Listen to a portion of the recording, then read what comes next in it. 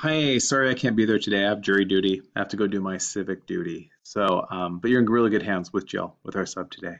Um, she is great. You've already done a warm up where you found some inverses. And what I want you to do now is I just want to remind you about graphing if I need to sketch a graph of an inverse. Move this down a little bit. So I have this function right here, and I'm going to freeze here for a minute. So my little face is going to freeze. Oh, lucky you.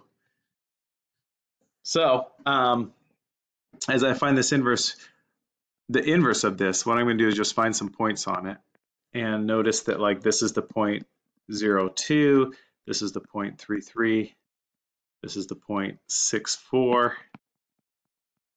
This point right here is 9, 5. And remember what inverses do is they switch the input and the output, the x and y switch. So 0, 2 would go through the point 2, 0. 3, 3 is at 3, 3. 6, 4 would be at 4, 6. 5, 9 would be like somewhere way up here. But anyways, there's just a sketch of the inverse of that. And remember, they're going to reflect across that line right there, that y equals x line. So that's how I can graph them. Okay, so that's familiar.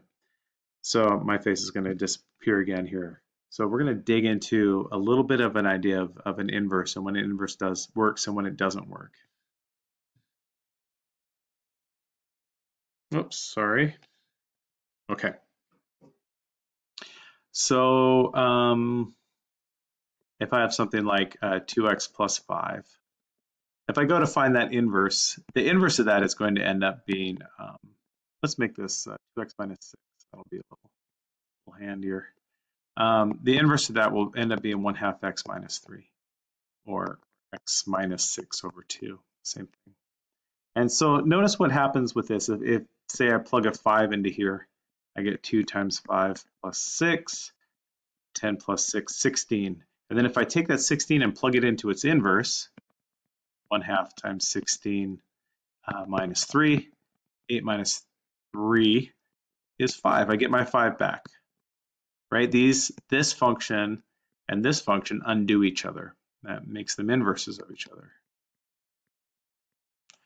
So let's talk about a case where it doesn't necessarily work all the time. Let's think about x squared. Y equals x squared. So if I say x is 5, and I plug it into this, y equals 5 squared, which is 25. So that's great. So how about if I plug a negative 5 in here? X equals negative 5. So negative 5 squared, negative times negative is positive. Y also equals 25. So notice that in this function, I have two inputs, 5 and negative 5, different inputs that actually both lead to the same output. They both give the same answer. Now, most folks, like if you ask them what's the inverse of x squared, and notice the question mark, they would say it's the square root of x. Square root undoes it. But here's the problem with square root of x being the inverse of 1/2. I'm going to take 25 and plug it into this. Y equals the square root of 25. And the square root of 25 is 5. So notice what this does is this only gives me that back. It doesn't give me the negative 5 back. So if I said my answer was 25, there's no way for me to know if it came from a negative 5 or it came from a positive 5. I can't undo x squared with certainty. I can't undo it to know exactly where this came from. So x squared actually doesn't have a straight inverse. It's not invertible. So here's what we can do. We can do a little trick, a little sleight of hand for it. Before I do, I want to get at this idea of if a function is one-to-one. And what one-to-one means is every single input has exactly one output.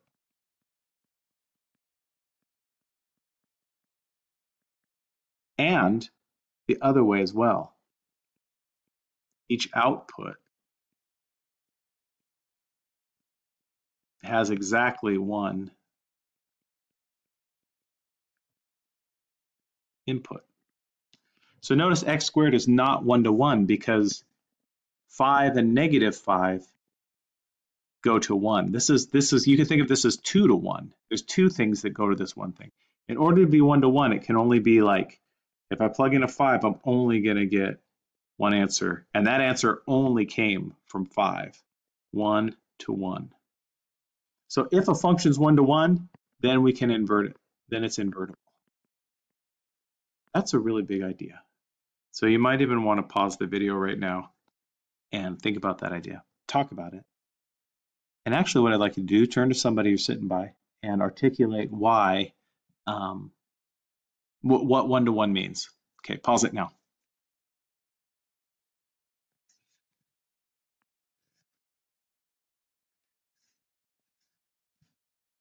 All right, so I'm going to assume you're back now.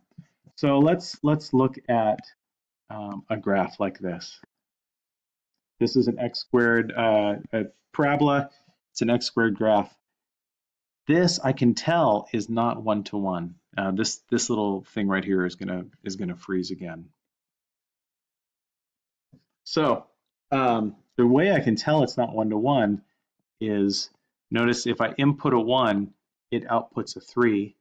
But if I input a negative 1, it also outputs a 3. See, the problem is that this thing doubles back on itself. Great. So thinking about that then, this doesn't have an inverse. But what I can do is I can make it so part of it is invertible. So what I'm going to do is I'm going to cut it in half. I'm going to find its low point, and I'm just going to take just one branch of it. So what I want to say here is, notice my x value is 0 here. I want to say x is greater than or equal to 0. So what I'm doing here is I'm limiting the domain.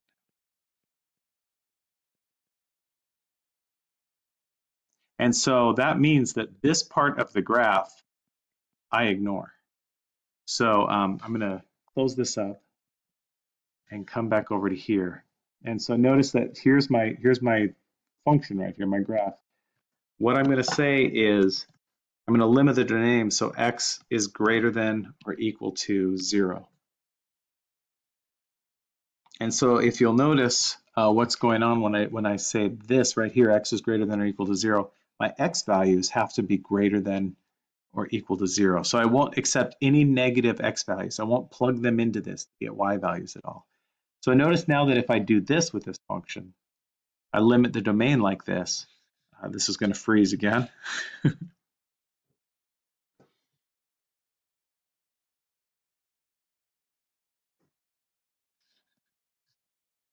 So if I limit the domain like this, so x is only greater than or equal to 0, now this is a 1-to-1 function because like I don't have any duplicates. It doesn't double back on itself. So there's something that I can do to a function to fix it. So let's take a look at this one and freeze this ugly face right here.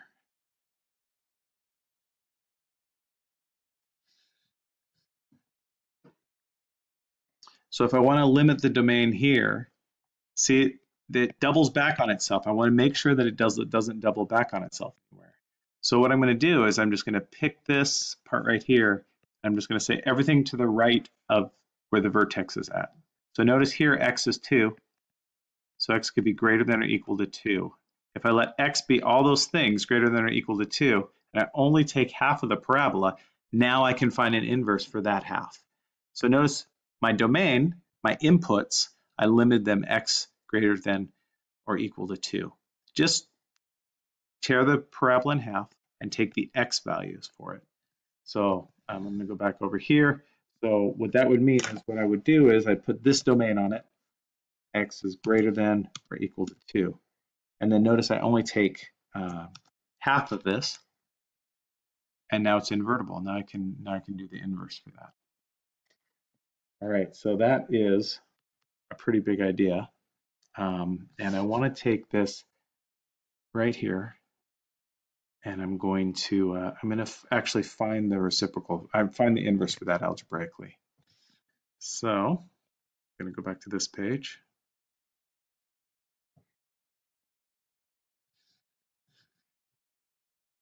So my function, I think, was, no, it wasn't that. So my function was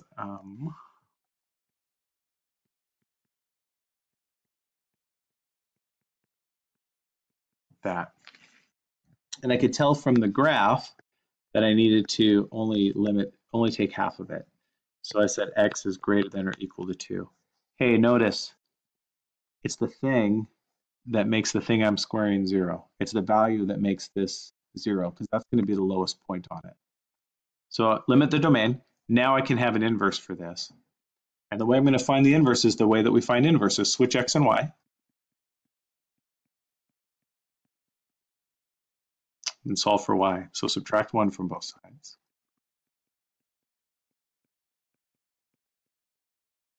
And I can undo squaring by square rooting. So I'm going to square root both sides. Whoops, that turned into a 2. Sorry about that. That should have been a 1. I hope you all yelled at me for that. And then add 2 to both sides. And what I want you to notice is when I add 2 to this, it's outside of the square root. So it's x minus 1 plus 2. That is the inverse of this as long as I do that sort of limit on the domain. All right, so that idea of limiting the domain, we only have to worry about it when a function doubles back on itself. If a function doesn't double back on itself, we don't have to worry about it. So for example, if I had something like 3x plus 5 over 2, that doesn't double back on itself. It's fine. I don't have to worry about it. Or even if I had something like x cubed, although this looks like it's flat here, it's not. It's not flat here. So this is always going up. So this does not double back on itself. It would have to come up in order for me to limit the domain, and I would just limit the domain right there if it happened. All right. So I know that that is a I know that that is a big idea, but it's an important idea. So you're gonna get some practice on it. Ask lots of questions. Look at the key. And next time that we meet, there might be a quiz. So anyways, good job. Sorry this had to be from video. Have a good day. Be good to each other. Figure this out. Take care. Okay. Bye-bye.